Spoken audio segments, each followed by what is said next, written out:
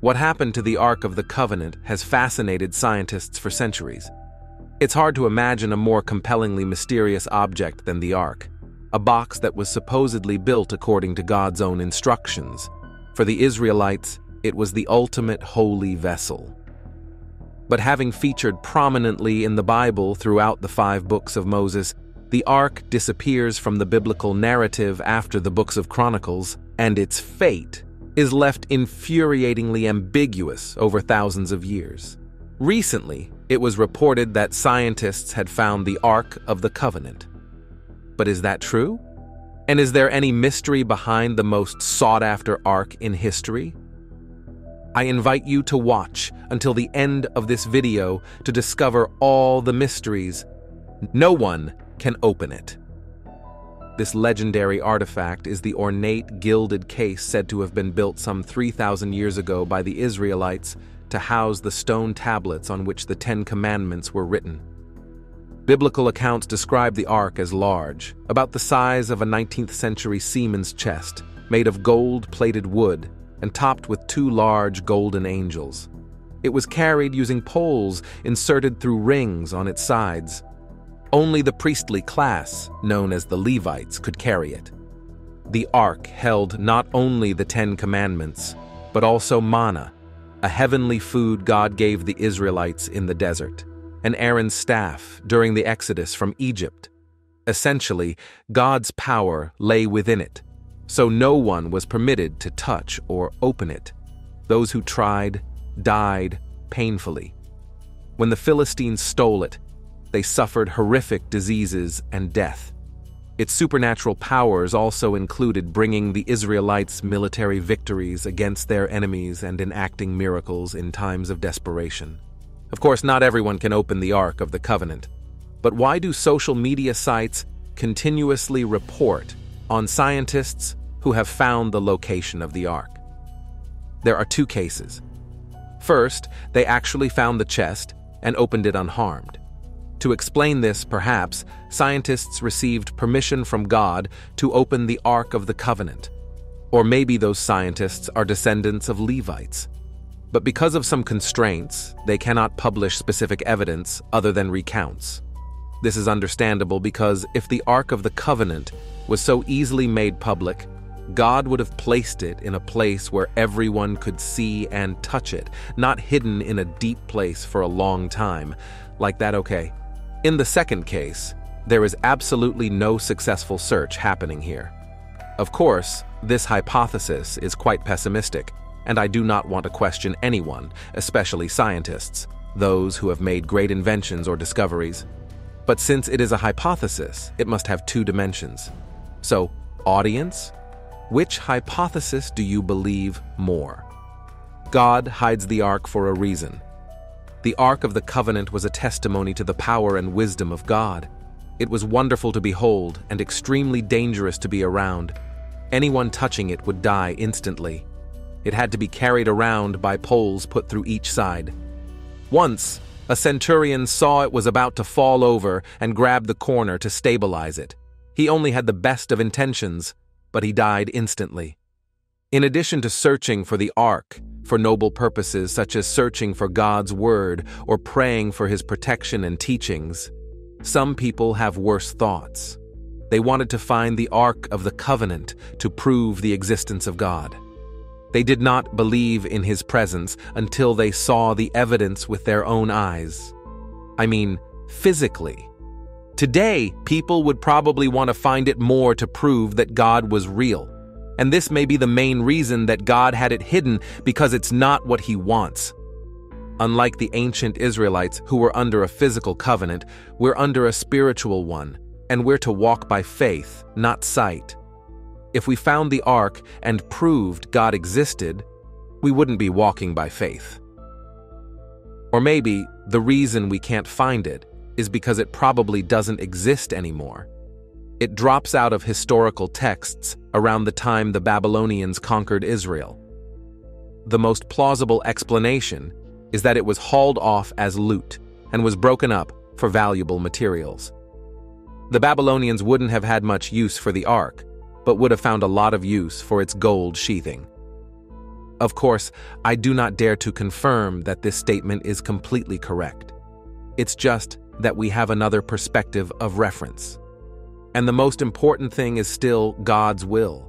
If He allows it, there will be some people who will be allowed to touch the ark, which could be scientists. But if God does not allow it, the presence of this ark will forever be something that modern people will never witness with their own eyes. Where is the Ark of Covenant now? The ark is only fleetingly mentioned in the Old Testament after 2 Chronicles 35:3, in which King Josiah orders its return to the Temple of Solomon. Put the holy ark in the temple built by Solomon, son of David, king of Israel. It is not to be carried around on your shoulders. This narrative suggests that the ark was kept in the Temple of Solomon until the Babylonians conquered Jerusalem in 586 BC. During the invasion, the temple was looted and destroyed, and the ark's whereabouts have been the subject of excitable speculation ever since. There are many theories about what happened to the ark following the destruction of the Temple of Solomon. Some believe it was captured by the Babylonians and taken back to Babylon. Others propose that it was hidden away before the Babylonians arrived, and that it's still hidden somewhere in Jerusalem. The book of Maccabees describes the prophet Jeremiah hiding the ark in a cave at Mount Nebo before Jerusalem fell to the Babylonians. Mount Nebo is where Moses saw the promised land before dying.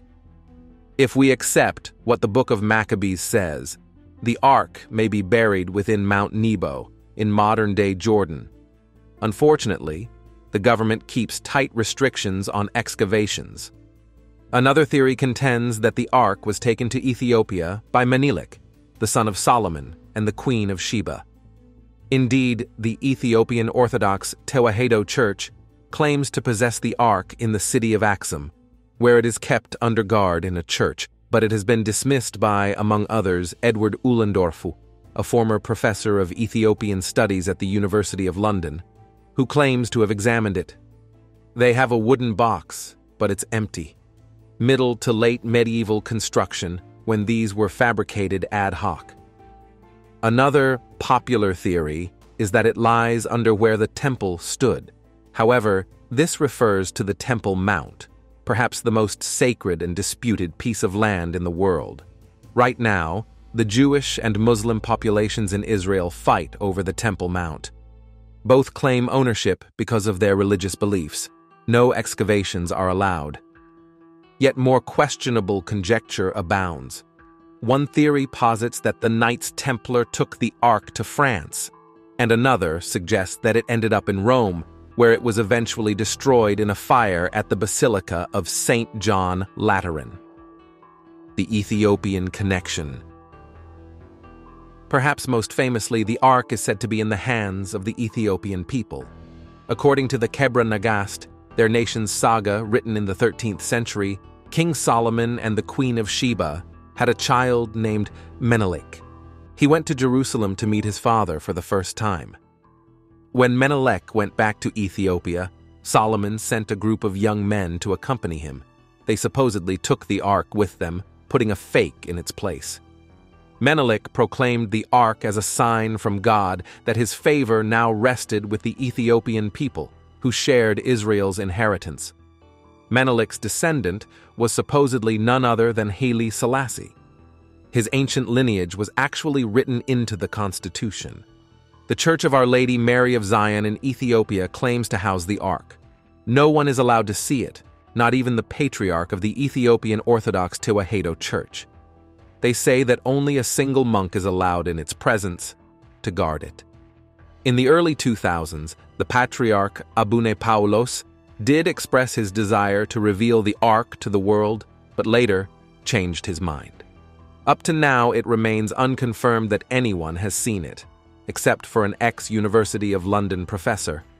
As a young soldier, he forced his way in to see it during World War II. He later said he found a model of the ark, similar to those in other Ethiopian churches. Another claim comes from the Lemba of South Africa, who states that the ark passed through their lands. A replica of the Ark was in fact found in a cave in the 1940s, which sparked interest in the possibility that the Ark traveled that far. Excavations in Kiryat Jearim, Israel found a possible shrine where the Ark could have been. Yet this investigation did not draw any definitive conclusions. The Tabernacle. In the book of Exodus, the Ark is constructed by God's instruction, which is given to Moses.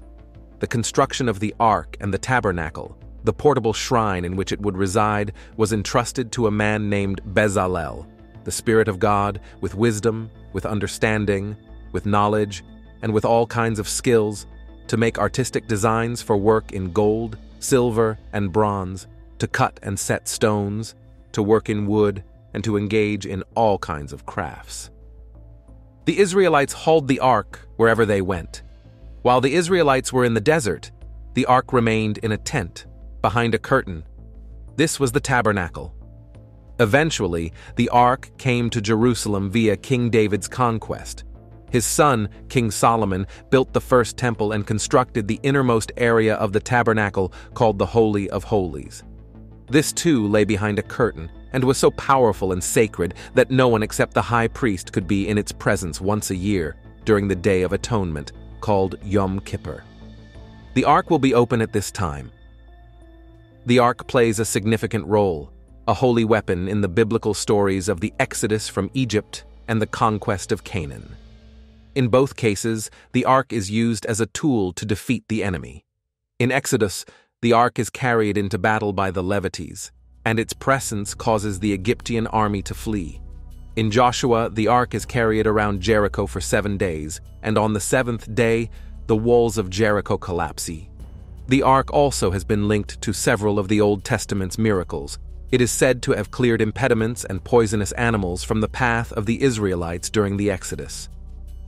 When the Israelites crossed the Jordan River into the Promised Land, the Bible says that the river stopped flowing the moment the ark-bearers set foot in it. The Ark is also mentioned in the story of Samuel, when God uses it to reveal his will to Eli, and in the book of Kings, when the Ark is captured by the Philistines, but is eventually returned to Israel. Do you notice anything in common? That is the Ark that will appear in times of danger and help the people overcome danger. This is synonymous with the hypothesis that, once his children are threatened, he will reveal himself to protect his people. And that was also when the Ark of the Covenant appeared.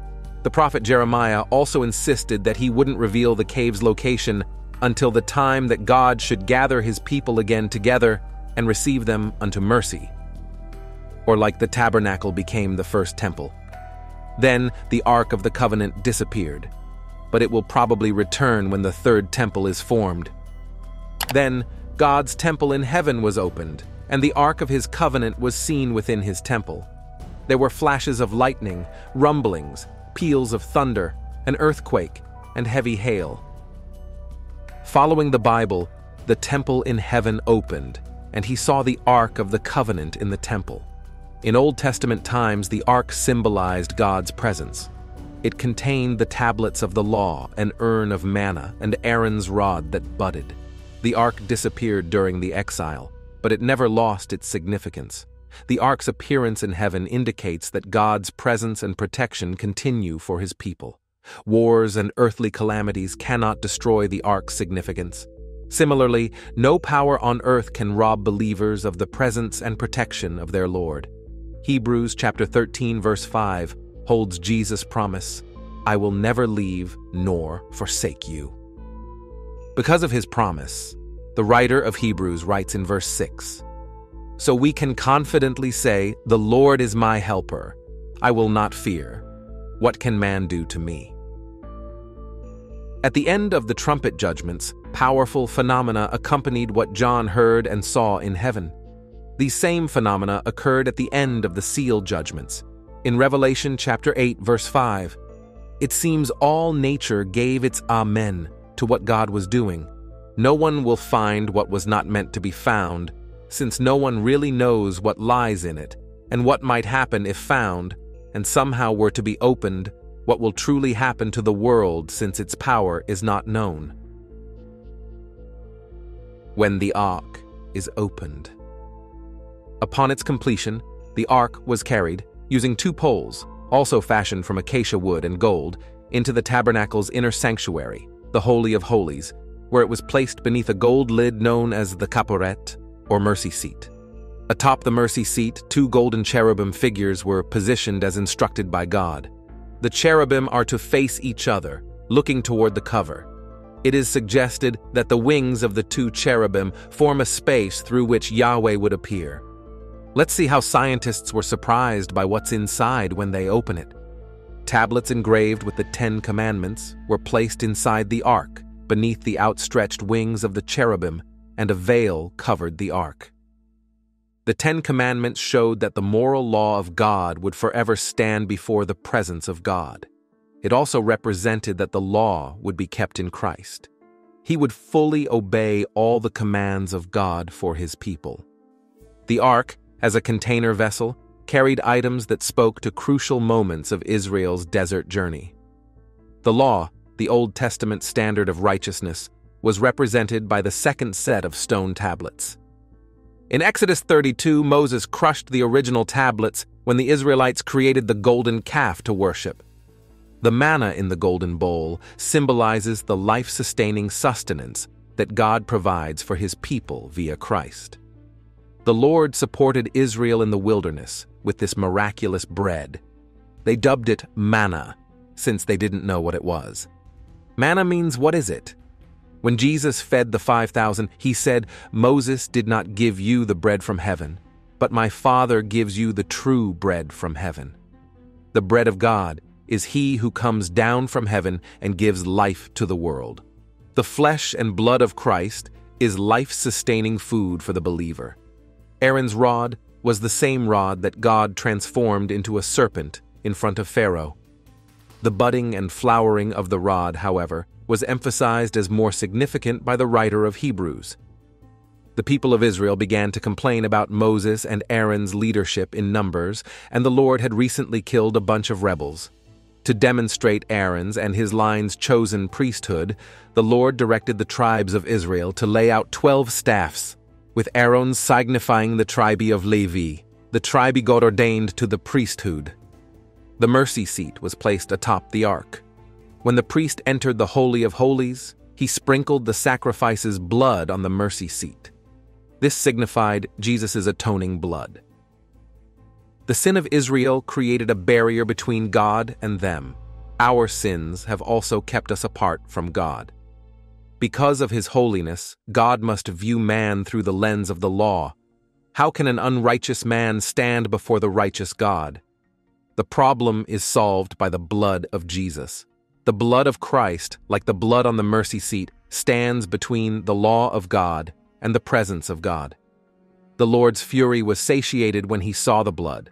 Through the blood of Jesus, the transgressions of God's people have been forgiven. Now the Lord sees believers not through the lens of the law, but through the lens of the gospel. Is the ark hiding away in a warehouse somewhere, as in the movie? Or is it simply waiting for us to discover it in a long-lost cave in the desert? We might not know for a while. Many claims remain unconfirmed. The only thing we can do now is wait. Waiting for God's will. If you agree, all mysteries will be revealed, including those related to the findings of scientists.